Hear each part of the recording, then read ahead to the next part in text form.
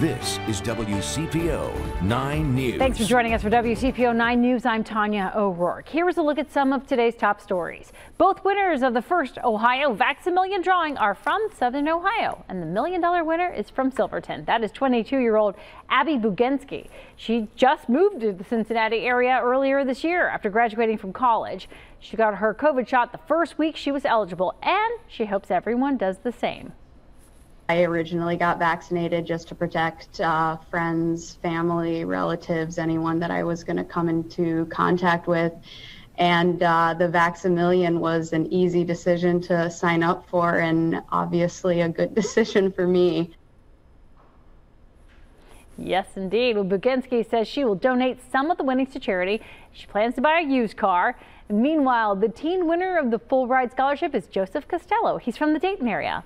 He says he's thinking about going to Miami or maybe Ohio State, but he's got plenty of time to think about it. By the way, the next Vax-A-Million drawing is next Wednesday. If you've already registered, you don't have to do it again.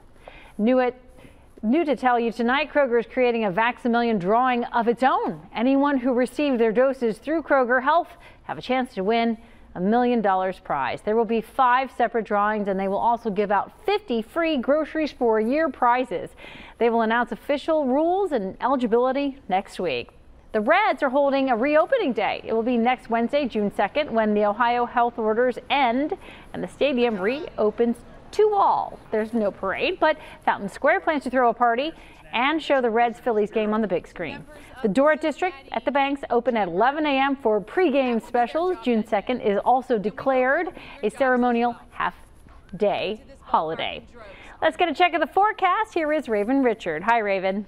Hey, so we are talking about the chance for some thunderstorms rolling through in the overnight hours. Should clear out by the time we do make it to the early commute for your Friday. Temperatures, though, not too bad, looking at the 70s for us. And by the time we do make it to the weekend, well, things are looking a whole lot better and cooler as well. Your Saturday only a high of 64. Your Sunday, though, we do jump back up, and your Monday not looking too bad either, but more chances of rain and warmer temperatures as we head into next week. That's your forecast. Have a good one.